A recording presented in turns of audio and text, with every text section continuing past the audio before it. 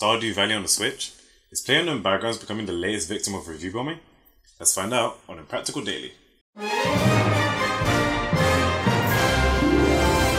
The popular farming sim game Stardew Valley has a release date for the Nintendo Switch, and it's coming out much sooner than we all expected.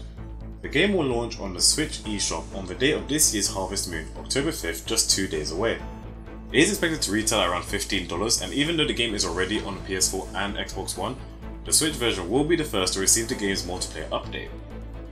2K Sports are giving us more information about how WWE 2K18's character customization and progression system will work in the game. The My Player system will allow you to customize the appearance, weight class, moves and taunts of your wrestler, while also choosing a fighting style ranging from speed and agility like High Flyer to more power-based styles like Powerhouse. There will also be loot crates to unlock special items, the ability to boost attributes and so much more, so it looks like this year's game has a lot more to offer. PlayerUnknown Backgrounds is the latest game subject to review bombing due to adverts being shown in the Chinese market. Steam's new histogram format to help identify review bombings showed over 20,000 negative reviews for the game in just the past couple of days. This isn't the first time Backgrounds has showed sponsored content on their homepage, however the histogram format is a very public way of showing dislike for a game, so it's unclear how this is actually helping review bombing at all.